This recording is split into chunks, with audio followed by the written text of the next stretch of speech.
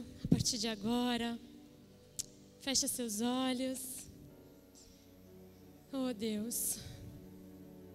Pai, que o Senhor encontre aqui corações receptivos. Pai, nós viemos aqui para receber e para ter um encontro contigo. Mas que o Senhor possa achar fé em nosso coração. Porque sem fé é impossível te agradar, Senhor. Então que caia por terra agora, Pai, tudo aquilo que nos bloqueia, tudo aquilo que nos impede de estar na Tua presença, de receber da Tua palavra. Cuida da minha boca, Senhor, para que eu não fale nada daquilo que o Senhor não queira. Coloque as Tuas mãos na minha boca para que eu seja, Senhor, somente aquilo que o Senhor quiser. E nos conduza essa noite, Senhor, em nome de Jesus. Abra sua Bíblia em Êxodo, capítulo 2.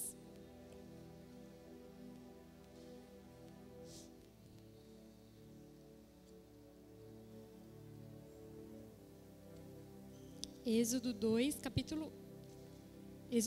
versículo 1. Aleluias. Um homem da tribo de Levi casou-se com uma mulher da mesma tribo. E ela engravidou e deu à luz a um filho. Vendo que era bonito, ela o escondeu por 3 meses. Quando já não podia mais escondê-lo, pegou um cesto feito de junco e o vedou com piche e betume. Colocou nele um menino e deixou o cesto entre os juncos à margem do rio Nilo. Pode se sentar, igreja. Aleluia, santo é o Senhor. Santo é o Senhor. Aqui a gente tem um fragmento, um pedacinho do comecinho da vida de Moisés, e eu trouxe a vida dele, alguns pedacinhos da vida dele para que a gente reflita um pouquinho. Nesse trecho nós lemos que ele era um bebê lindo, ele foi gerado e por consequência do problema da época, né, para fugir da sentença que Faraó tinha dado, a mãe coloca Moisés num cesto. E agora eu quero que a gente comece a refletir. Você foi gerado, amém? Nós somos gerados. E aí, Deus olhou para você e viu que você era bonitinho. Viu que você era bonito, que você era diferente. Pega você, separa um cesto, o melhor cesto que podia existir. Capricha na proteção dele. Põe piche, betume, fecha bem, tampa tudo. Tenho certeza que ele deve até ter colocado um colchãozinho, um lençolzinho. Ele pega o melhor cesto, que é a igreja. Ele escolhe a melhor igreja para você e coloca você lá dentro. Ele fecha esse lindo cesto protegido e coloca à margem de um rio. Só que ele colocou o que mesmo dentro do cesto? Um bebê. Quando nós chegamos na igreja, quando Deus nos separa, quando Deus nos escolhe, nós chegamos como um bebê. Ah, Karina, não, você não sabe da minha história. Eu já nasci em berço evangélico, né? Tá no meu DNA. Nossa, já fui ministrada desde a barriga da minha mãe. Um dia, mesmo assim, o Senhor te separou, te colocou dentro de um cesto e você ainda era um bebê. Amém? E a gente sabe que bebê precisa de cuidados, né? De cuidados extremos. Alguém que alimente, alguém que acasale, alguém que acalente, alguém que ensine as primeiras palavras. Eu lembro que quando eu cheguei na igreja, eu falei, vixe, mas eu nunca vou falar do jeito que eles falam. 300 versículos por minuto. Jamais vou aprender esse linguajar, não tenho capacidade para isso. Mas alguém me acolheu, alguém me acalmou, alguém me ensinou as primeiras palavras e alguém me alimentou. Porque bebê precisa de cuidados extremos. Amém? Eu lembro que a Fabiana chegou para mim, preocupada, logo quando nós chegamos, e me senti sozinha, porque ela já tinha passado por isso, de vir de São Paulo para cá, e começou logo a me envolver, a me mostrar como que funcionavam as coisas, me colocava nas reuniões, nos chás de bebês, né, Fabi? E ela foi me ensinando, até que um dia ela pegou na minha mão e falou, agora eu vou te ensinar a ter um ministério, e é assim que funciona. Alguém cuida do bebê, porque senão o bebê morre. E o bebê, ele é assim, nós sabemos que o bebê, ele só reage pelo sentido, conforme as sensações. Então, se ele está com fome, ele chora. Se ele está com frio, ele reclama. Se está barulho, ele resmunga. Se sente o cheiro da mãe, ele acalma. E se o leite chega na boca, ele tranquiliza. O bebê é só por sensações. Ele não reage a nenhum outro estímulo. Ele não começa de pronto a raciocinar e a ter pensamentos onde ele consiga se virar sozinho. Não, ele precisa de cuidados. Então, quando nós chegamos na igreja, foi assim. Fomos acolhidos, percebemos as diferenças, fomos nos adaptando, e quando percebemos que tinha alimento,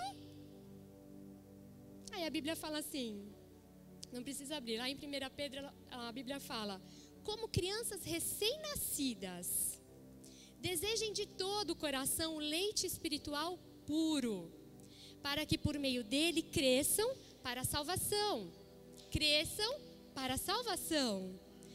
Agora que provaram que o Senhor é bom. Então a gente chega aqui, alguém nos acalenta, nos acolhe, a gente sabe que tem alimento e a gente sabe que Deus é bom. Apesar de estranhar algumas coisas, a gente sabe que esse cesto é bom. A gente sabe que tem proteção aqui. De alguma forma, de um jeito ou de outro, tem alguma coisa diferente aqui.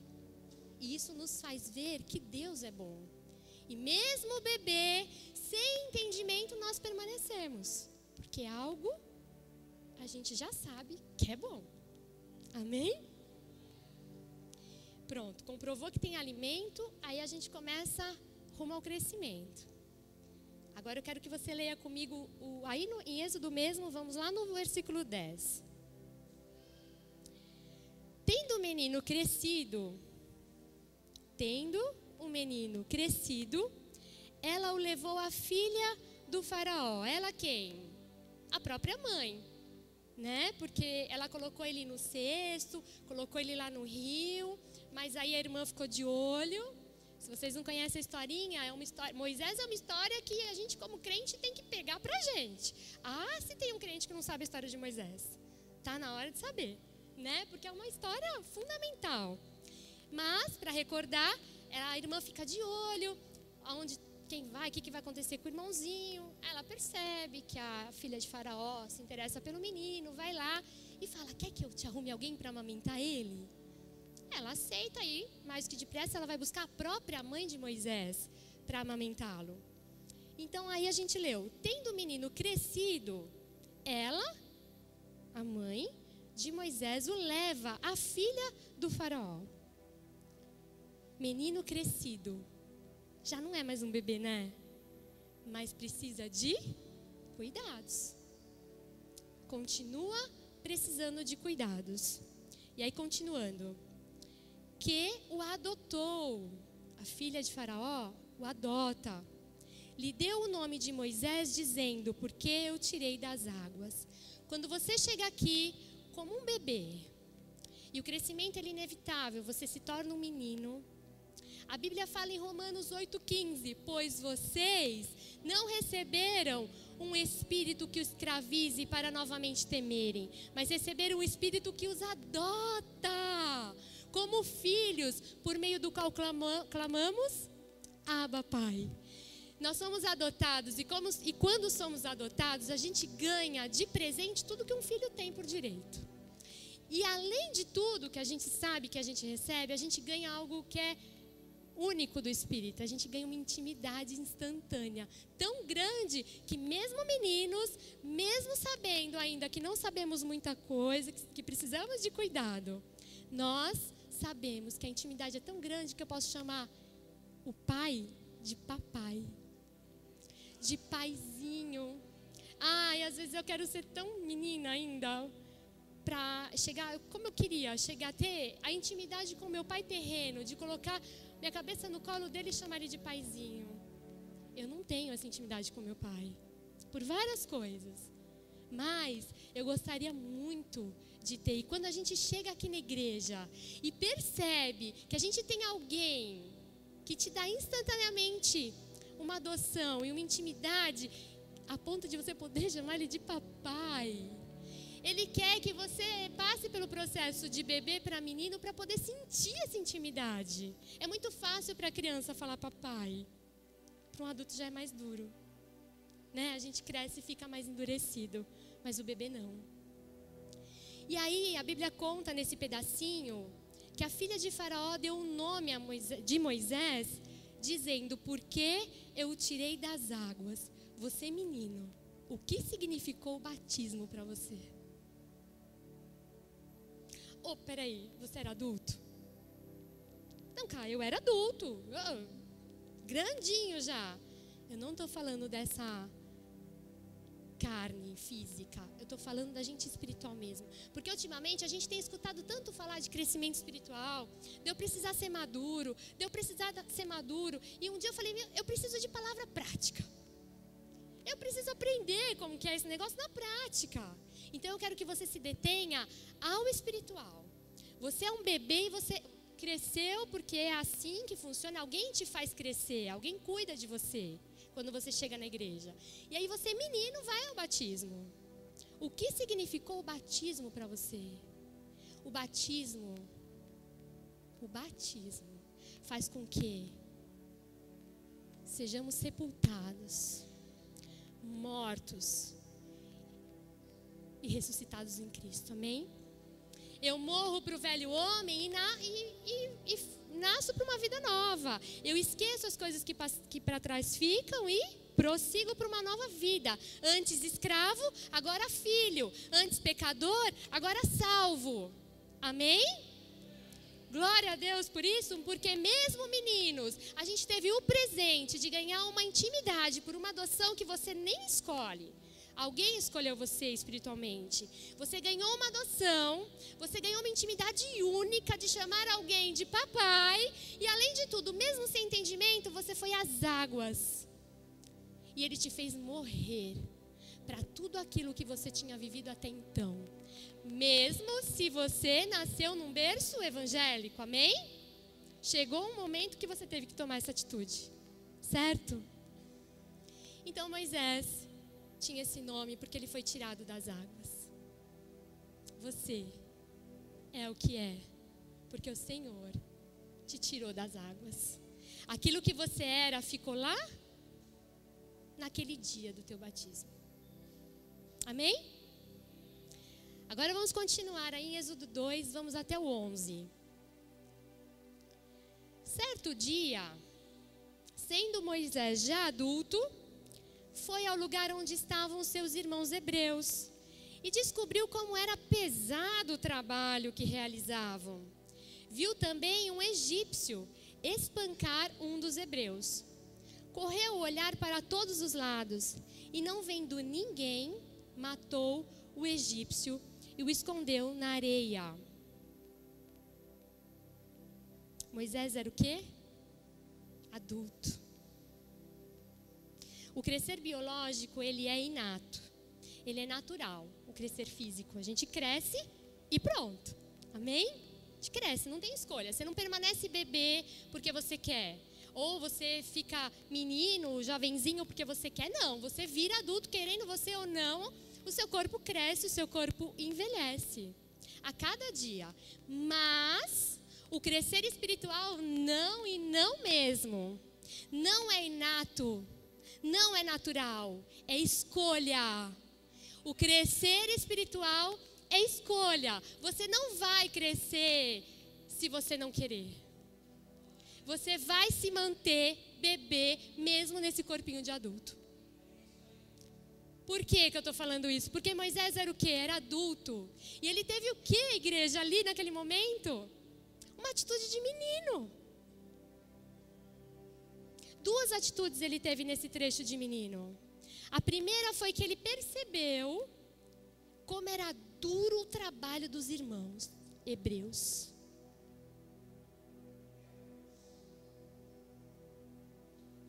Você, menininho, já rapazinho, entra aqui e começa a ver os irmãos mais maduros e começa a perceber que o trabalho é duro. Não é? É duro ser persistente, ser insistente, bater na mesma tecla e errar, e bater e errar e não desistir. É duro demais para mim. E você, como menino, quer saber? Eu vou desenterrar aquele egípcio lá. Eu vou voltar para o mundo que era muito mais fácil. Eu não precisava ser tão persistente assim. Eu não precisava ser tão insistente assim. Aqui na igreja é muito duro. É duro. E eu tenho certeza que mesmo você, quando era bebê, quem te ensinou as primeiras palavras, não te disse que seria fácil. Moisés viu que o trabalho deles era muito duro. Muito duro. E o segundo é que ele matou o egípcio. Ele irou e pecou. Ele mata e esconde. Se ele esconde, é porque ele sabia que estava errado, né? Ele sabia que estava errado. Então ele mata e esconde para ninguém ver. Ele olha bem para ver se ninguém está vendo. Ah, você quando menino.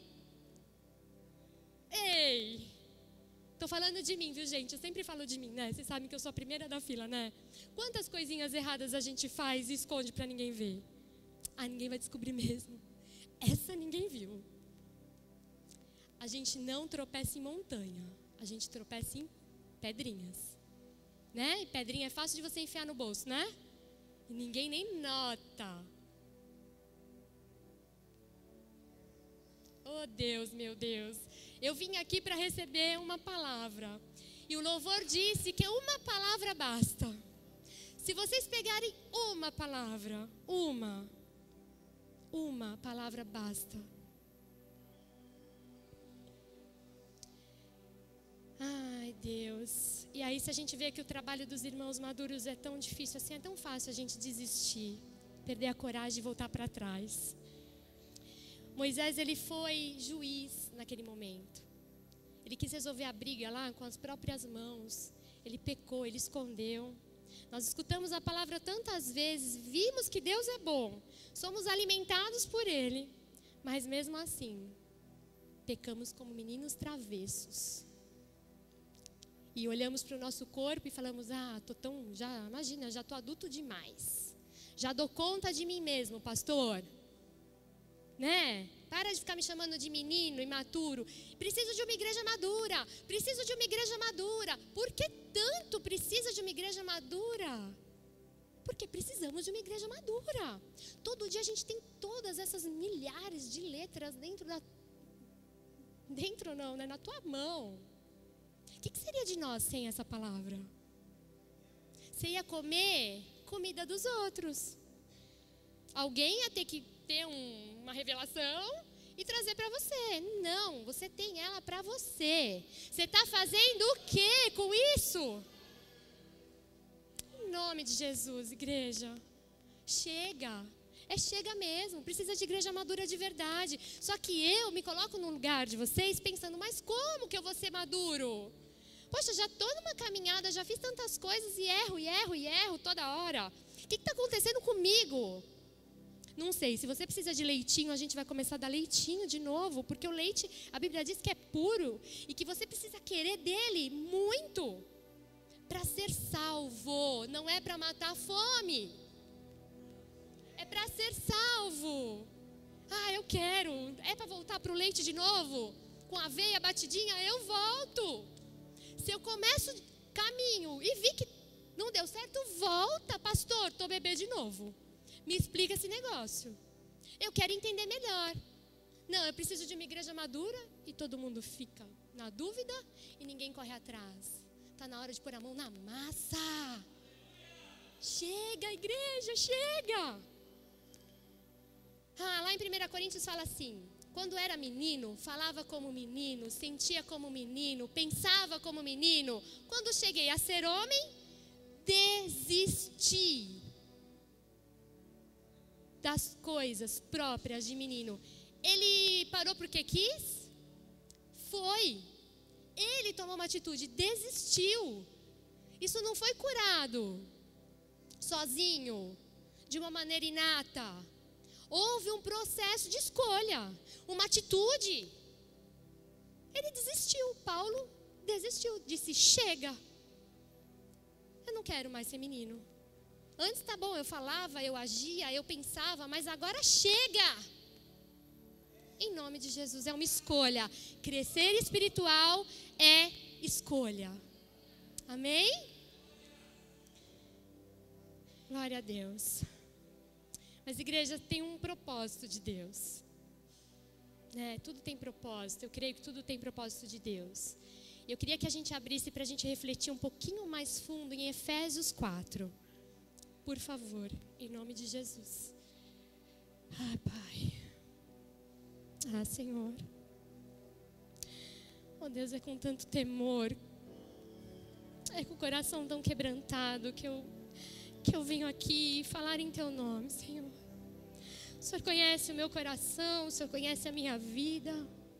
O Senhor conhece cada irmão aqui. O Senhor sabe quem o Senhor trouxe essa noite, o porquê trouxe. Oh, Pai, não permita que ninguém saia daqui do mesmo jeito que entrou, Senhor.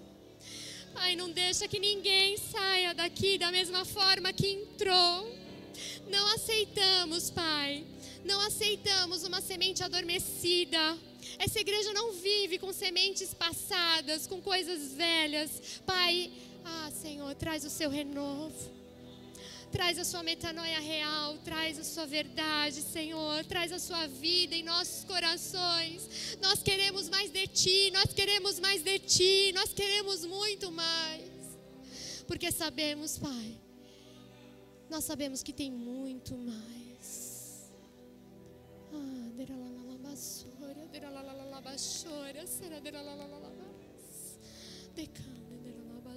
Senhor. Deus é fiel. Efésios 4:14. O propósito é que não sejamos mais como crianças, levados de um lado para o outro pelas ondas, nem jogados para cá e para lá por todo vento de doutrina e pela astúcia e esperteza de homens que induzem ao erro. Antes, seguindo a verdade em amor, cresçamos em tudo naquele que é o cabeça, Cristo. Oh, Deus tem um propósito. E o propósito é que não sejamos mais como crianças. Não confundam a verdade que uma criança carrega com o crescer espiritual. Não confundam isso, porque às vezes nós vamos escutar aqui: sejamos como crianças. Sejamos como crianças, como verdade de criança. Não confundam isso em nome de Jesus. Nós precisamos crescer e isso é propósito de Deus e está na palavra. Nós não estamos tirando isso de nenhum livro de autoajuda, né? Amém? Meninos, se deixa influenciar. É muito fácil você influenciar um garotinho. É muito fácil. Quando eu vejo na televisão reportagens de processos onde envolve criança, eu pulo em casa, que eu falo: se não tiver uma psicologia adequada, você arranca da criança o que você quiser. Porque é muito fácil de influenciar uma criança.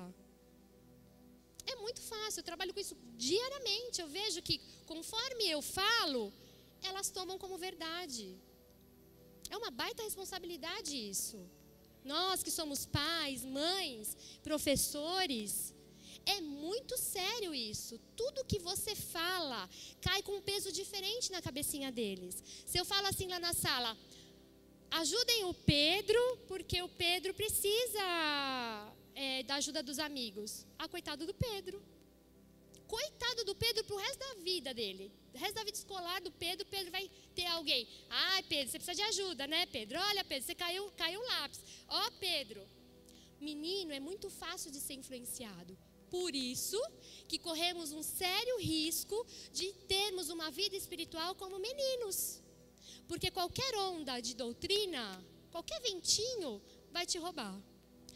Ou te rouba para o mundo que é bem mais fácil, ou te faz religioso demais. Você fica religioso. Tudo vira doutrina para você. Entendeu? O perigo de ser menino. Então,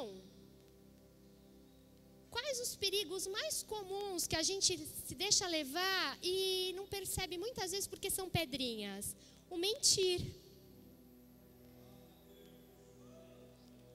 Ah, eu não quero ir na casa da Andréia, não. Não quero. A Andréia me convidou, mas eu não quero. Só que eu não chego para ela e falo, Andréia, me perdoa, eu não quero ir. Não. Ai, Andréia, sabe o que é? Minha mãe vai em casa. Não vou poder, minha mãe vai estar lá. Não vou falar de mentirão, vou falar de mentirinha mesmo. Porque é assim que a gente veio de lá. É uma cultura que fala, dá um jeitinho brasileiro para tudo. Não é assim?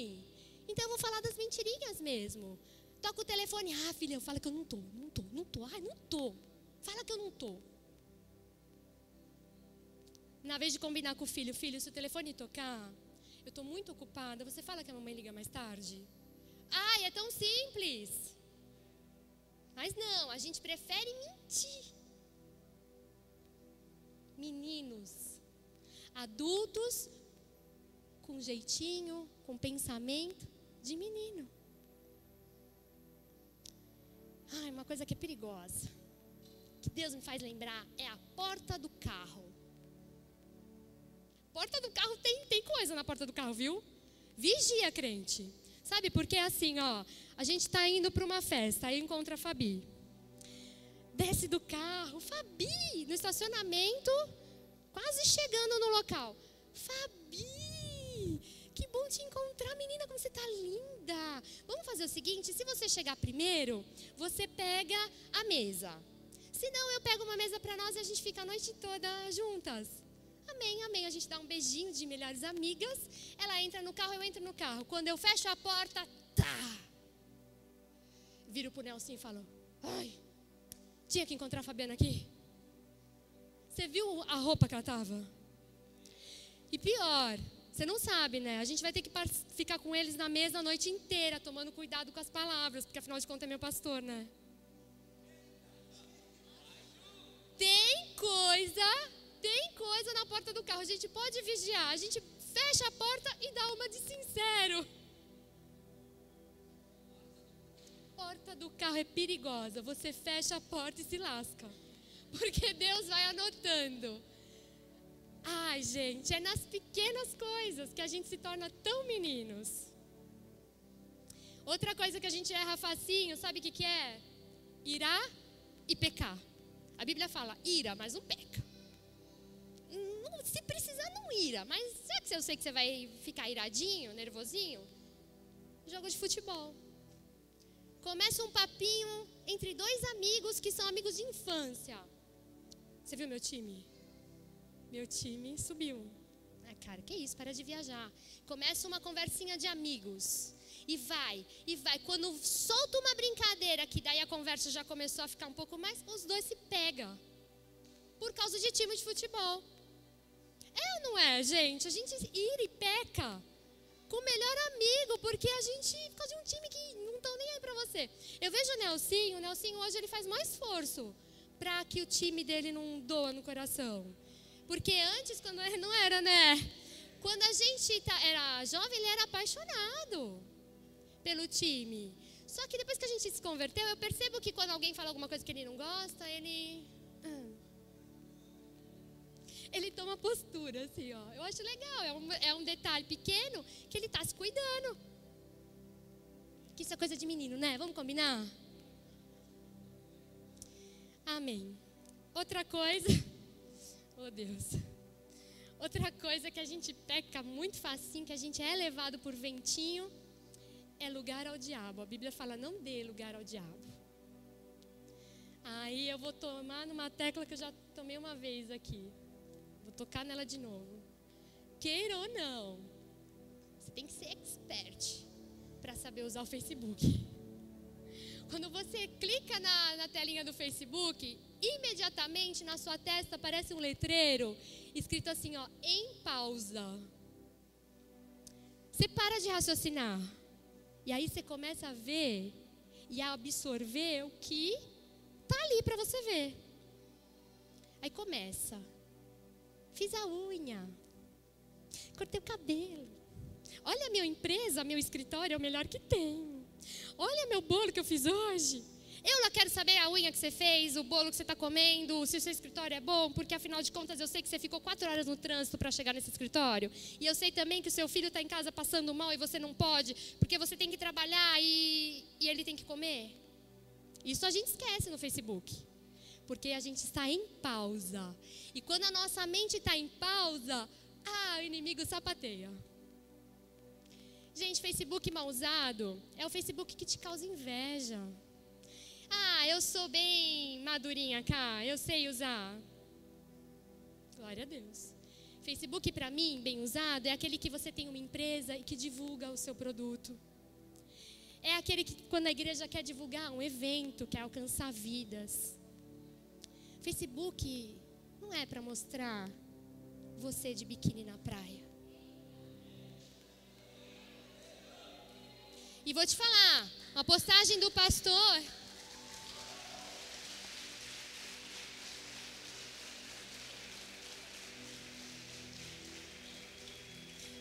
eu vou puxar o Espírito Santo aqui, tá? É ele que tá mandando, amém? Vocês não vão me pegar lá fora depois falando que vou ficar de olho no meu Facebook. Agora eu tô lascada, agora eu vou ter que postar tudo coisa de igreja, só vou ficar compartilhando vocês. O Fred põe uma postagem, tem 17 clicadas lá, curtidas. A menina põe a fotinho dela seminua, 200, 300 curtidas. É ou não é, igreja? Crente, viu? A menina é canela de fogo. Uma coisa que é lugar ao diabo e que você tem que ficar atento, a gente tem que prestar muita atenção, é quando a gente fala assim, é só um beijo. Sou forte.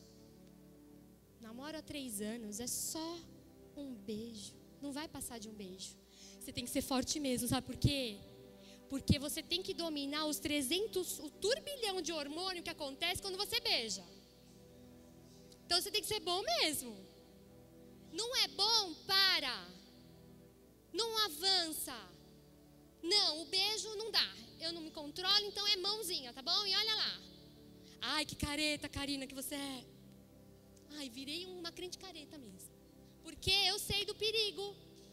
Eu sei do perigo, por isso que eu estou levando a Lorena e a Luana em tudo que eu até escolhi esperar da vida aí. Vai sim, vai escutar o que é verdade, vai tentar esperar. Se vai conseguir, está nas mãos do Senhor. Minhas filhas são do Senhor. Se vai conseguir, não sei, mas que está sabendo a verdade, está. Se errar, não vai ser por ignorância, amém? Outra coisa, é só uma cena, é só um filme. Eu estava assistindo um dia um pastor da Gateway, não sei se vocês conhecem, ele falou assim... que ele estava assistindo um filme de muita ação, cortava a cabeça, aqueles filmes loucos.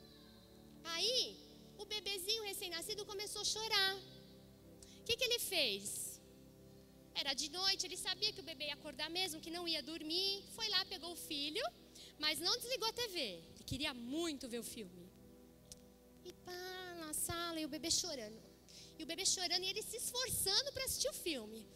E ele põe o bebê de lado e tentando prestar atenção. E aquilo, um mata o outro, sangue para todo lado, espirrava sangue na tela, e ele lá. E o bebê gritando.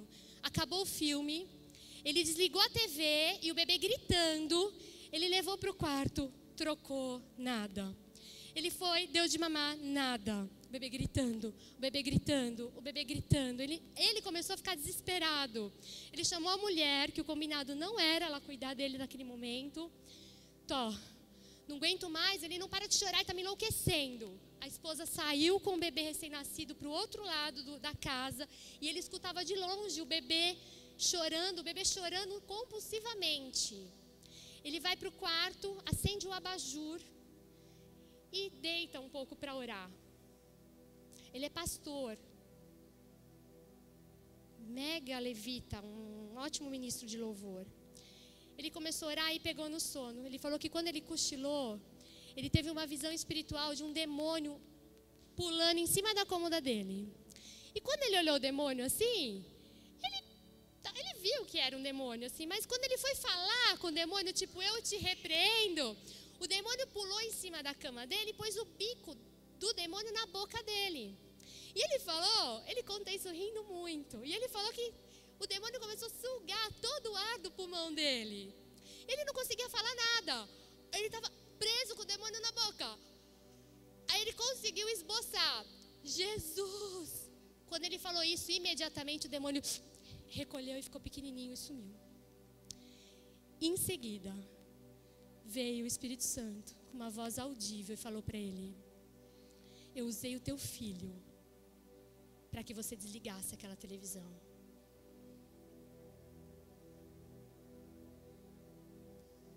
Nem isso você escutou. Será que você vai escutar minha voz agora?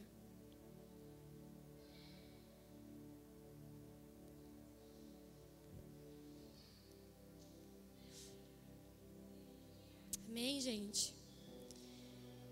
E da mesma forma que a gente fala que é só um beijo, que é só um filme, a gente fala que é só um copo, né? É só um amigo, é só um copo, é só tudo que te leva para o inferno. Porque somos fracos e meninos, certo? Outra coisa é furtar. Ah, Cá, eu não roubo não, tá maluca? Eu não estou falando de assalto a banco, gente. Eu não estou falando de um mega roubo nas Casas Bahia. Não estou falando isso. Eu estou falando que você cola na prova e fala que não rouba. Eu estou falando que você fica quebrando clipes enquanto está no telefone da tua empresa. Sabe quem comprou esse clips? Ou caiu do céu? Eu estou falando daquela canetinha que você passou na mesa do seu amigo, que a tua caneta vai embora, como se não ligasse, que a caneta não é tua. Isso é furtar, sim. É pegar e não devolver. Imposto, posso falar do imposto de renda, que você tenta dar um jeitinho brasileiro? E aí fala que o corrupto é o Lula, né? Desculpa, gente. Em nome de Jesus. Abre teu coração aí, fica molinho, pelo amor de Deus. E outra coisa, e por último, são as palavras torpes, né? Que a gente tá no meio da rodinha e para mim ser legal e bacana, eu preciso fazer um gesto obsceno, ou eu preciso soltar uma palavrinha, mesmo que seja mais ou menos, porque eu preciso agradar meus amigos, amém? Abre comigo em Êxodo 4:17.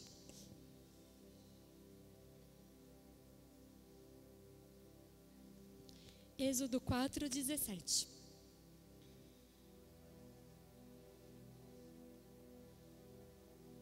Assim eu lhes digo, e no Senhor insisto. Se foi Paulo para insistir, quem dirá eu? É no CRAU, é aqui, é quando você puder, a gente tem que insistir mesmo. É lá na rua, é para quem você puder. Assim eu lhes digo, e no Senhor insisto, que não vivam mais como os gentios, que vivem na inutilidade dos seus pensamentos. Eles estão obscurecidos no entendimento e separados da vida de Deus por causa da ignorância em que estão, devido ao endurecimento do seu coração. Tendo perdido toda a sensibilidade,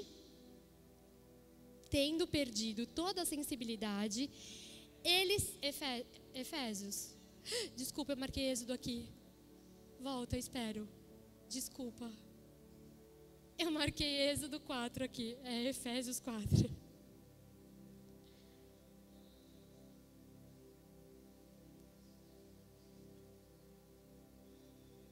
É assim, fica querendo dar bronca, erra, né? Vamos lá, então, ó. Assim eu lhes digo, e no Senhor insisto, que não vivam mais como os gentios que vivem na inutilidade dos seus pensamentos. Agora tá certo, né?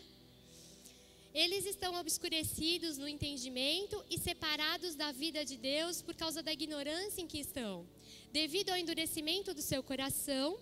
Tendo perdido toda a sensibilidade, eles se entregaram à depravação, cometendo com avidez toda espécie de impureza. 22.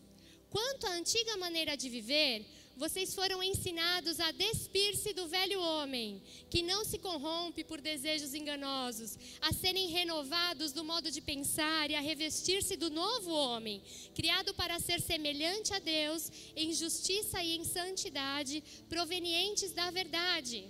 Portanto, cada um de vocês, 25, portanto, cada um de vocês devem abandonar a mentira e falar a verdade ao seu próximo, pois todos somos membros de um mesmo corpo.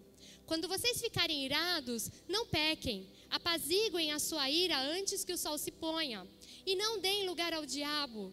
O que furtava, não furte mais, antes trabalhe, fazendo algo de útil com as mãos, para que tenham o que repartir com quem estiver em necessidade. Nenhuma palavra torpe saia da boca de vocês, mas apenas a que for útil para edificar os outros, conforme a necessidade, para que conceda graça aos que a ouvem. Não entristeçam o Espírito Santo de Deus. Ai, será que isso mexe com o seu coração? Não entristeçam o Espírito Santo de Deus, com o qual vocês foram selados para o dia da redenção. Livrem-se de toda amargura, indignação, ira, gritaria. Ah, mulher, para de gritar em casa, parece uma louca. Grita com os filhos, grita com o marido, grita com a empregada, grita. Mulher tem uma facilidade para gritar. A Bíblia está falando, deixa de gritaria, calúnia, bem como de toda maldade. Sejam bondosos e compassivos uns para com os outros, perdoando-se mutuamente, assim como Deus os perdoou em Cristo. Quer uma receita melhor ou precisa ser mais didática?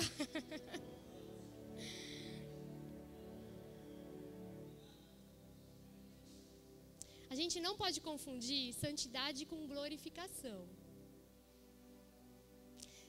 A gente tá num processo de se santificar e não ficar glorioso. Glorioso só o Pai. Ele é dono de toda a glória. Nós nunca vamos chegar a um estágio glorioso. Ele é o glorioso. Agora, santo, santificado, isso dá. Dia após dia, isso dá. Eu tiro uma coisa, fico de olho, tiro outra, fico de olho, tiro outra. Vou me santificando. A receita da maturidade é a santificação.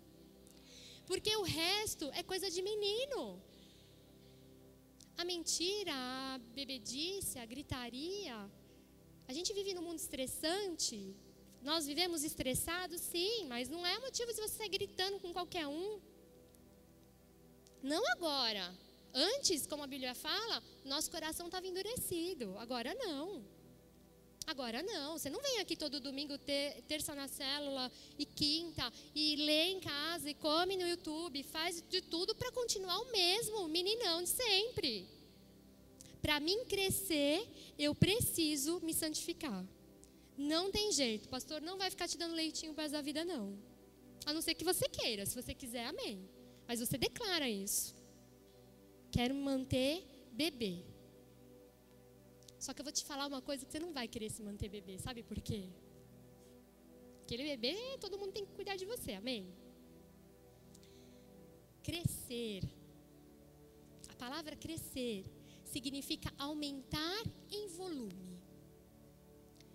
Eu aumento a minha leitura, eu aumento o meu conhecimento e eu estou crescendo em volume. Crescer significa aumentar em extensão.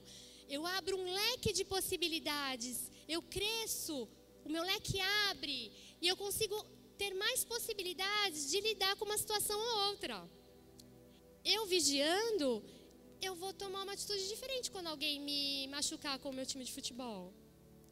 Eu vigiando, eu vou tentar não mentir mais. E se eu mentir, eu vou ver como que é voltar atrás. E aí você vai abrindo um leque de possibilidades. E você vai vendo que vai dar certo. E isso você vai crescendo em extensão. Você cresceu em volume, em conhecimento. E aí você começa a crescer em extensão.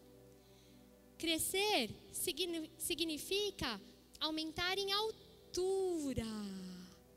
Quanto mais eu cresço, mais perto do Senhor eu vou estar. eu vou crescendo em altura. Crescer também significa aumentar em intensidade. Quanto mais conhecimento, mais possibilidades, mais intimidade, mais experiências sobrenaturais, mais espiritual eu fico, mais maduro eu tô. Porque eu tô intenso, a minha vida espiritual tá intensa. E quanto mais você tem, gente, o YouTube não é alimento para você, alimento é Mateus 6,6.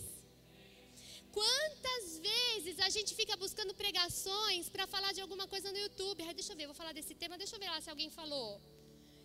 Eu fechei o computador, eu falei, para! Por que eu tenho tanto medo de errar? E se ele estiver errando e eu estou falando a mesma coisa que ele? É no Mateus 6,6 que Deus vai te dar tudo que você precisa. Os movimentos para você dançar, as ministrações para você louvar, a palavra vai vir lá inteira.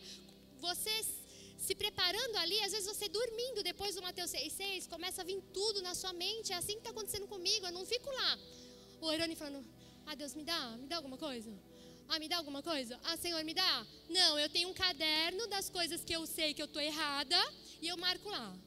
E aí eu fico vigiando.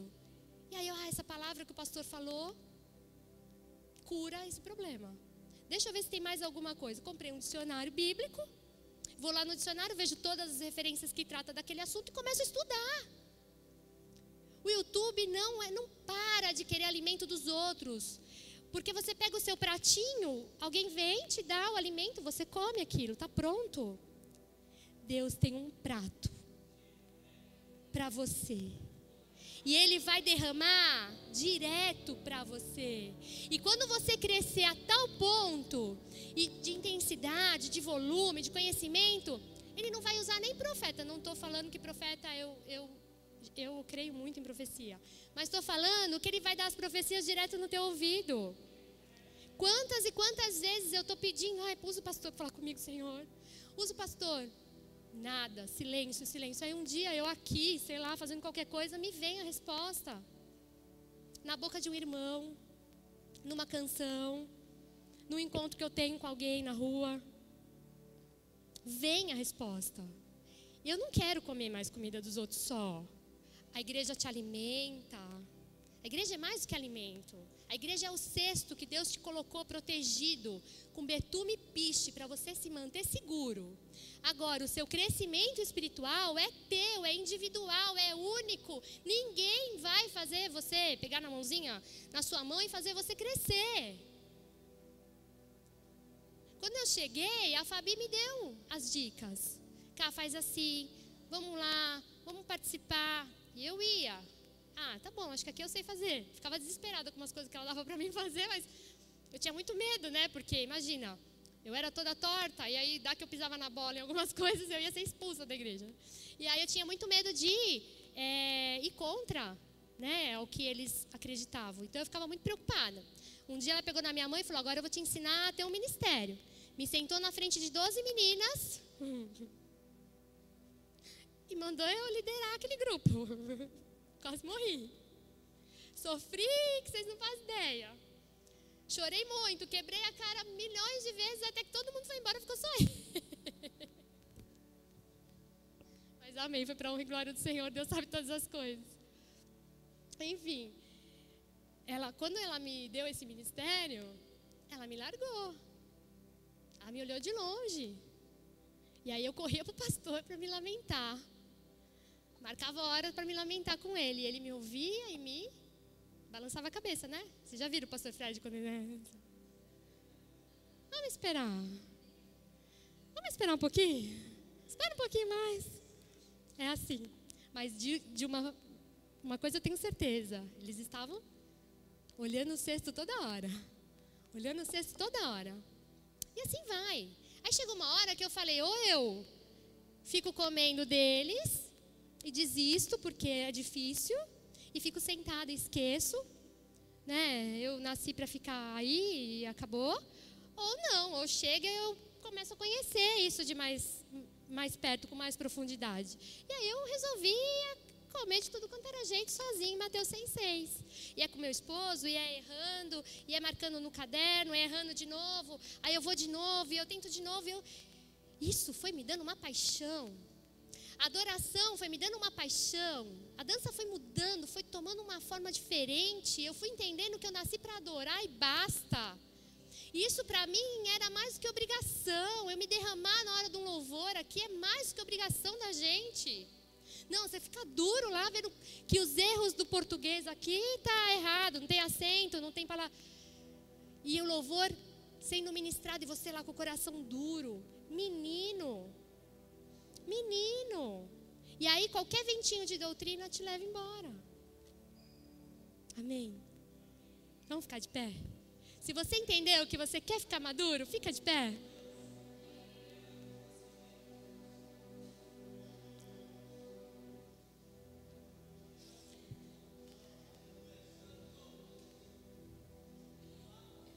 É difícil, né?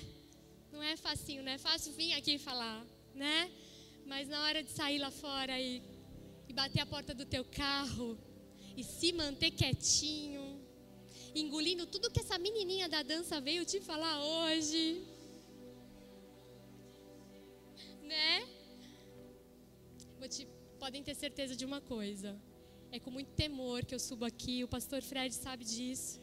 E cada vez que ele me convida eu falo para ele, ou você é mais maluco do que eu, porque ele me chama e eu aceito, eu não sei quem é mais doido, mas eu sei quem é o Deus dele, eu creio que Deus tem propósito, né? E eu não vou perder, enquanto eu puder, uma oportunidade.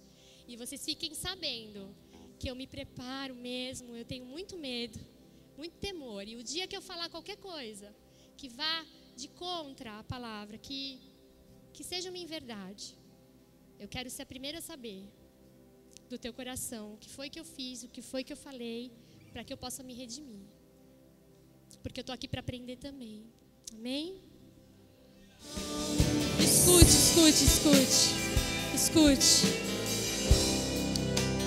Escute. E Moisés em tudo isso? A Bíblia diz assim: disse, porém, Moisés ao Senhor: ó Senhor, nunca tive facilidade para falar, nem no passado, nem agora que falastes a teu servo, não consigo falar bem.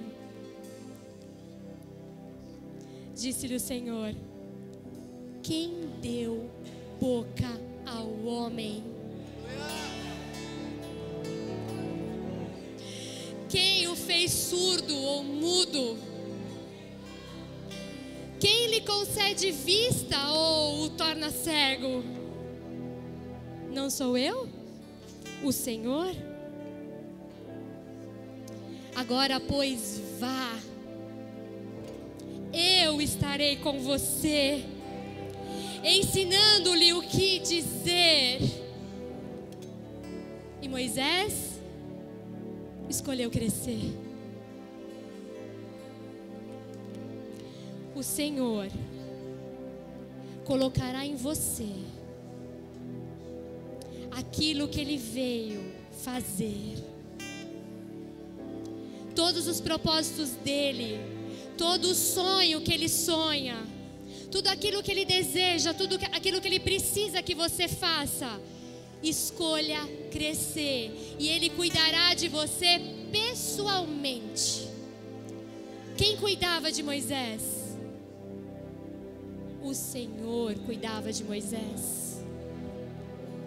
A cada passo no deserto, a cada reclamação, a cada afronta, o Senhor chamava Moisés no Mateus 6,6 e dizia: ei, eu cuido de você.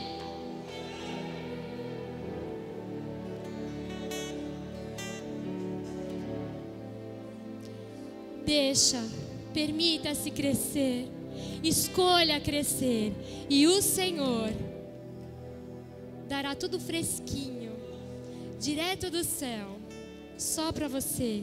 Ele cuidará de você pessoalmente. Ele cuidará de você pessoalmente. Por isso, eu acho que você não vai querer se tornar um bebezinho até você chegar na glória, né? Coma dele. Beba, beba, beba, beba. Cresça em volume, em extensão, em altura, em intensidade. Cresça, em nome de Jesus, cresça.